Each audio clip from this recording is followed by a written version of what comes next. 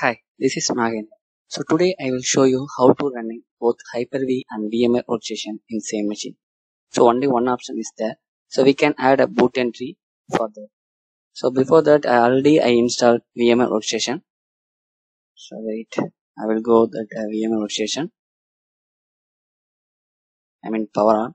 So everything is working fine. Okay. No issues will get. Okay. So now I am going to install Hyper-V. Before that, I have to tell why Hyper-V and VMware Workstation is not running the same machine. The reason is VTX mode, virtualization should be enabled for these two. So, if you are running Hyper-V in your machine, Hyper-V took that option. So, VMware Workstation, VTX mode is not available for VMware Workstation. So that once Hyper-V running in your machine, at the same time you can't run VMware Workstation in the same machine. So for that resolve that issue, you have to add the boot entry so that you can swap into either Hyper-V or VMware Workstation in the same machine. Okay, I will tell you. So how to install Hyper-V? So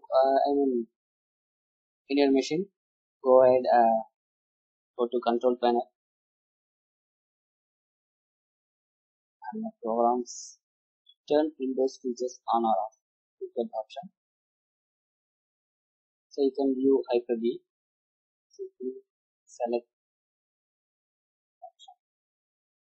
Once you have selected that option, you have to reboot the system. Okay.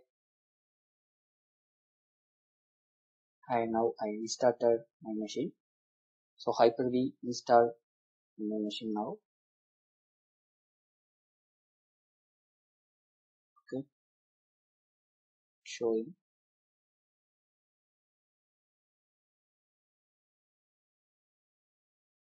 So Hyper-V now installed. Okay. So Hyper-V took that VTX mode, that is a virtualization, so that I can't run VMware Workstation now. I will get a error. Wait, I will show you. Okay, here's the error message. VMware Workstation and Hyper-V are not compatible. Okay, for this issue, we have to copy and create a new boot entry. How to do it? Go to command prompt with administrator privilege.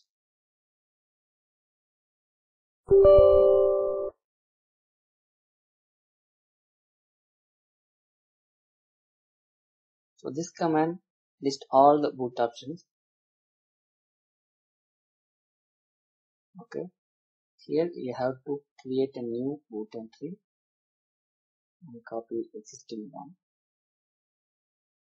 Here I select the current one. Okay, successfully copied. Okay, the next thing, current boot entry, we have to remove the Hyper-V so that use this command.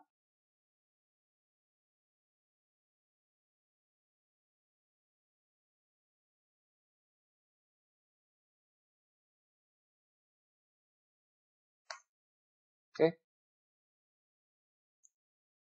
so how to check whether the new boot entry is loaded or not? Okay, so now new boot entry added. Okay, now you can select either Hyper-V or the default one during the boot time. You don't have to press any keys. It automatically showing the both boot option.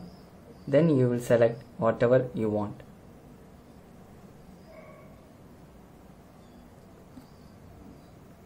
Now I want to work with VMware Workstation, so that I select Windows 10, because if I select Hyper-V, I can run only, I can work with only Hyper-V. I have not selected the Hyper-V during the boot time, so that I can run the virtual machines without any error. in VMware. Okay. I mean, before that, we were getting a error, right? So now no issues occur. We got any error message, directly boot center signs. Okay, that's it. Thank you for watching.